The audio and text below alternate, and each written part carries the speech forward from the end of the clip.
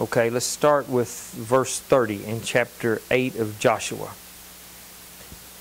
Melba brought this out last week when we were talking about the altars. And Joshua built an altar unto the Lord God of Israel in Mount Ebal, as Moses the servant of the Lord commanded the children of Israel. As it is written in the book of the law of Moses, an altar of whole stones, over which no man hath lifted up any iron. And they offered their own burnt offerings unto the Lord, and sacrificed peace offerings. Now we see a type of Jesus here. Jesus was the stone that the builders rejected. He was the stone that was cut out without hands that crushed the nations, the kingdoms of this world. He was that stone. This is a picture of Him. So what do we got to build the altar on? What is our altar? Our altar, the centerpiece of the altar, is Jesus. Nothing less than Jesus, the cornerstone of our salvation. Let us build wisely thereon. Let us take heed and have some fear. Come to the Lord, working out our salvation with fear and trembling, calling on His name and having reverence for the altar that is established, none other than the Lord Jesus Christ. He lives in the altar. He lives in the altar of our heart. The Scripture tells us to not rend our garments, but to rend our heart. Now, as I was looking at this, what would being touched with iron be?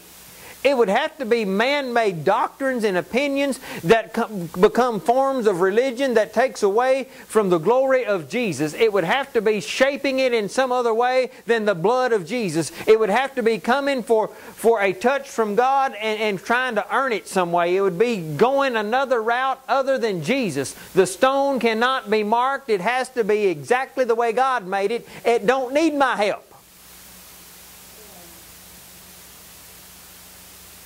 All I have to do is believe on it. Believe that it is sufficient and fall on it. Come to Him.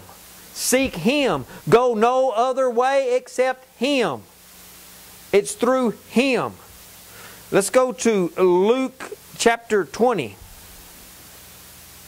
I'll make it as plain as I possibly can. Luke chapter 20. We want to get it to where it's not rocket science. We want it to just jump out at us. Luke chapter 20 verses 17 and 18. As we build an altar, the centerpiece of this altar would have to be the part that God provided.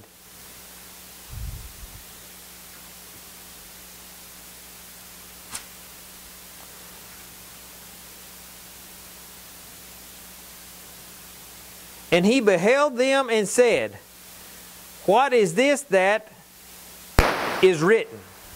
The stone which the builders rejected, the same is become the head of the corner. Now he's looking at the religious people. He's looking at the church and telling them, I am the cornerstone and you are rejecting me. I am what you need and you don't have the good sense to know you don't have me. I am what you need. Receive me. This is what He's telling them. And by the way, Jesus was talking about the sackcloth.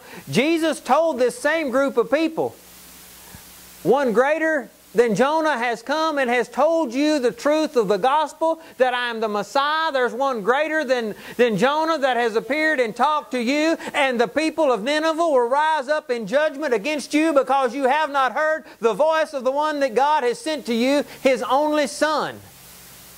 They would have repented long ago in sackcloth and ashes is what He told them.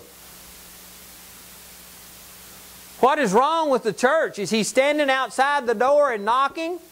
Is He asking us to find some sackcloth and call on His name for our nation, for ourselves, for our family? Do we need to cut down the groves, the things that have kept us away from the altar, the things that take up our time to where we won't even come to a set place?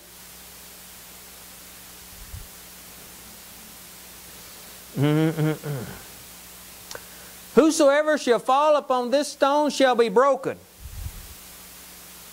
We don't hear a lot about brokenness in the church anymore.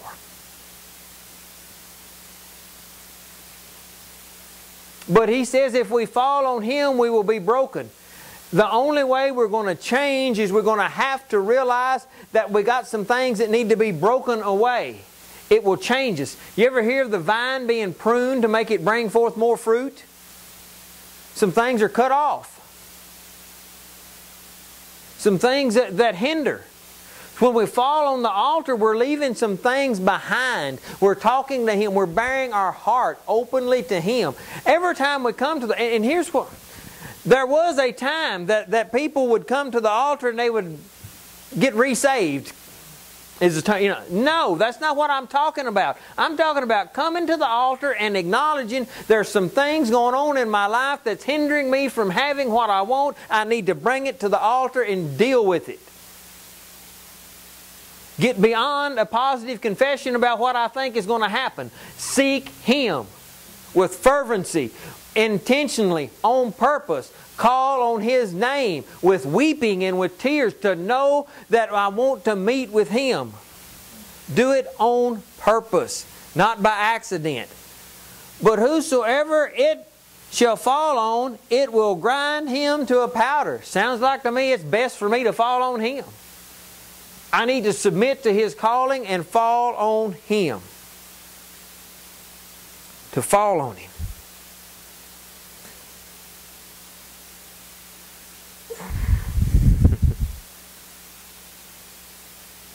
There, when they went to Moriah, definition for Moriah means to consider, to discern, to enjoy, to gaze, to have an experience, to take heed, and to provide. Sounds like salvation to me. You look it in the face, you look at it, you examine it, you decide it's what you need, you come to Him and you experience it, and He provides all you need. Abundantly above what we can think or ask. Sounds like a salvation experience right there. Come to Him, seek Him, and receive of Him. So we see that the altars were built, and that rock, that has to be a picture of Jesus.